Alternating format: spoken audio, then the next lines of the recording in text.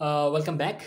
Now let's discuss some important terms which include end diastolic volume and systolic volume, ejection fraction, stroke volume, and at the end Starling law. Okay. Well, end diastolic volume, the word indicate that the blood volume present in the ventricle, blood volume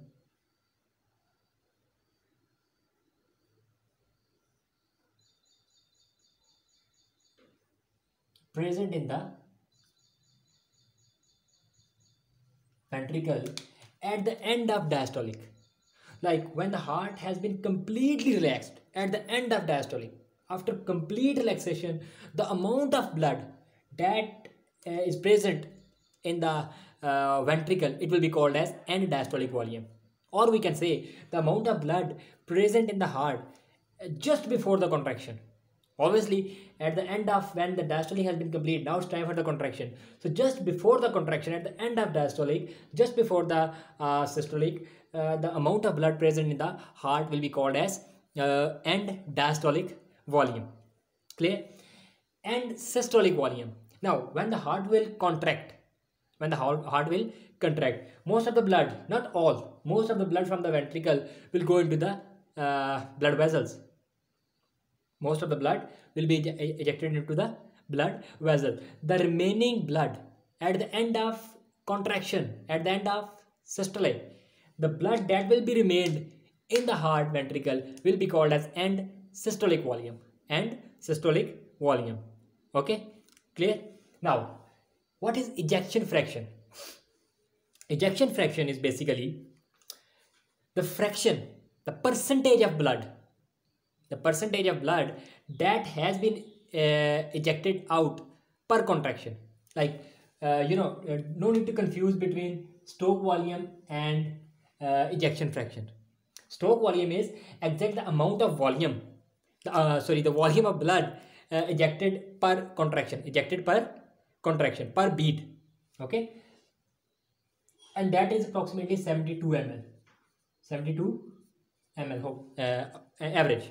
In normal human being, it is 72. Like per contraction, 72 ml blood is being ejected into the blood vessel. Clear? Now, ejection fraction is basically percentage of blood that has been pumped out, that has been pumped into the blood vessel per contraction, and it is approximately 65%.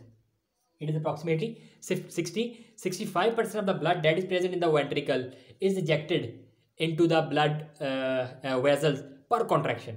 35% of the blood will stay in the ventricle back.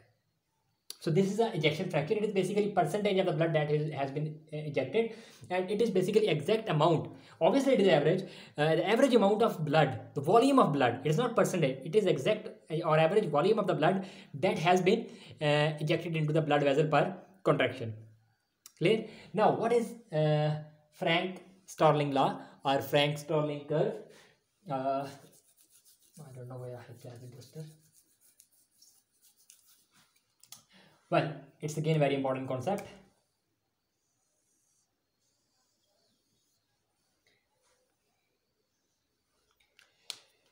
What Starling law states that end diastolic volume,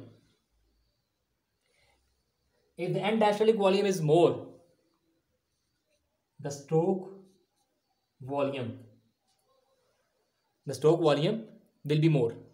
The stroke volume will be more. He means to say that if end diastolic volume, for example, if the ventricle filling is more, end diastolic volume, like when more blood is coming at the end of diastolic, more blood is present in the ventricle. If end diastolic volume is more, it means at the end of relaxation, when the heart has been completely relaxed, if more volume of blood is present in the heart at the end of relaxation, so obviously the stroke, when it will contract, the stroke volume will be more. Basically, the point is, basically our heart ventricle, they're very flexible. Okay, now if you stretch a rubber band, if you stretch it little bit more. Obviously, when it will be stretched more, and when it will be relaxed more powerfully. It will come back more powerfully to its original position. If you stretch the rubber band just to lower extent, obviously it will not come back as much forcefully as it will come back when you will stretch it more. Okay, so point is, similarly, when end diastolic volume is high, it means at the end of systolic, at the end of diastolic, at the end of relaxation, if the blood present in the heart is more, if the blood present in the heart is more, so it means the ventricle has been relaxed more, ventricle has been stretched more. When ventricle has been stretched more, obviously now it will contract more powerfully, or it will contract normally. Obviously if the ventricle muscles has been, when heart muscles, cardiac muscle has been stretched more, obviously they will come back with more power, they will come back to their original position with more power. Okay, so now when the end diastolic volume is more, there will be more blood in the ventricle, ventricles will more stretch, cardiac muscle will more stretch, and then they will more stretch, they will relax with more power, or they will powerfully relax. When they will powerfully relax, obviously the amount of blood ejected per contraction, per beat, more blood will be released, more blood will be released. Okay, getting it? So this is the reason, if the end diastolic volume increase, if the end diastolic volume increase, stroke volume also increase. Okay, but to a limit, to a limit. It's not like that you are keep on increasing the end diastolic volume and the stroke volume will be keep on increasing. It doesn't go like this. Okay, point is clear. I will again repeat. If you will stretch a rubber band more powerfully, this rubber band will come back to the original position. It will relax more powerfully. It will relax more powerfully. Similarly, when end diastolic volume is more, it means the ventricle filling is more. At the end of diastole, more blood is present in the ventricle. When more blood is present in the ventricle, it means ventricle muscles have been relaxed. Ventricle muscle has been stretched. Ventricle muscle has been stretched more. When the ventricle muscle has been stretched more, obviously when it's time to contract, they will contract more powerfully. Because they have been stretched more, so they will contract back more powerfully. When they will contract back more powerfully, the volume ejected per beat will be more. So stroke volume will increase. If stroke volume increase, so we can also say that end diastolic volume increase the stroke volume or the cardiac output. Stroke volume or cardiac output. Okay, so this was the end diastolic Frank-Starling law.